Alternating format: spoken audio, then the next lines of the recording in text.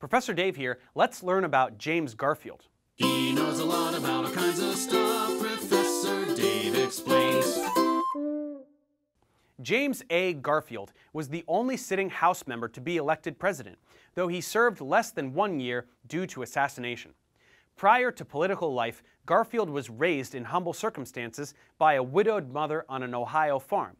He entered politics as a Republican in 1856 and became the youngest member of the Ohio State Senate in 1859, opposing Confederate secession. He served as a brigadier general and later as a major general in the Union Army during the American Civil War, and he fought in the battles of Shiloh and Chickamauga. He was first elected to Congress in 1862 from Ohio and gained a reputation as a skilled orator. At the 1880 Republican National Convention, Garfield was campaign manager for Secretary of the Treasury John Sherman and gave his presidential nomination speech. When neither Sherman nor his rivals Ulysses S. Grant and James G. Blaine could get enough votes to secure the nomination, delegates chose Garfield as a compromise on the 36th ballot. In the presidential election, Garfield conducted a low-key front porch campaign and narrowly defeated Democrat Winfield Scott Hancock.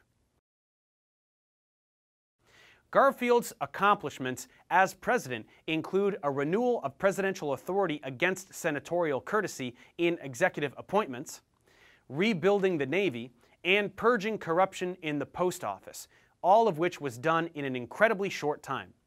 Garfield made notable diplomatic and judiciary appointments, including Supreme Court Justice Stanley Matthews. Garfield advocated agricultural technology as well as civil rights for African Americans. He also proposed substantial civil service reform, signed into law by his successor, Chester Arthur, as the Pendleton Civil Service Reform Act. Garfield was shot twice by Charles Guiteau at a railroad station in Washington, D.C. on July 2, 1881.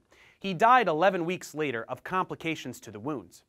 The culprit claimed he was upset about being passed over for the position of ambassador to France. With his term cut so short and much of it spent in ill health trying to recover from the attack, Garfield is not well remembered. Yet by his many accomplishments in such a short period, he appeared to be a president destined for greatness, making his assassination all the more tragic.